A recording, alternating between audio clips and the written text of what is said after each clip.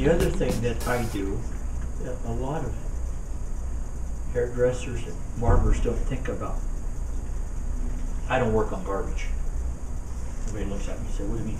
I don't work on someone's hair that is over-processed, colored, or any of that type of work.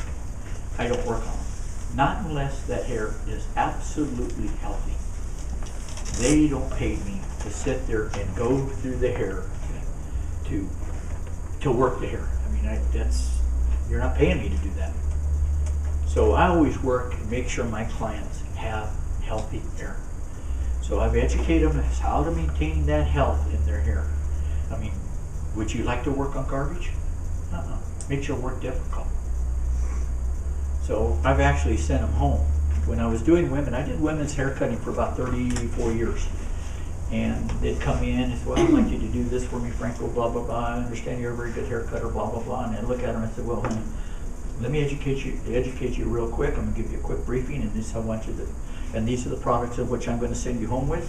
And you spend a little bit of time and get your hair healthy, and then you come back and talk to me.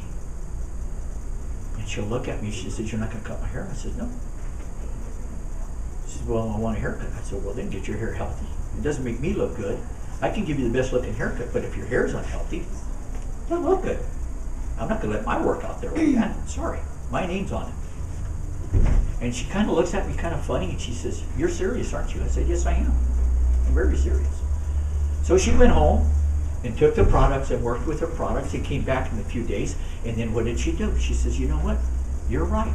My hair feels good. I look good. And I said, yes, your hair's healthier now. I'll work on you. But everybody's really, really into this stuff. Okay?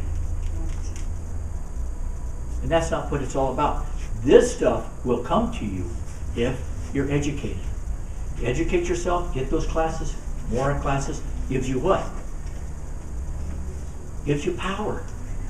The more you're educated, the more power you'll have. Okay?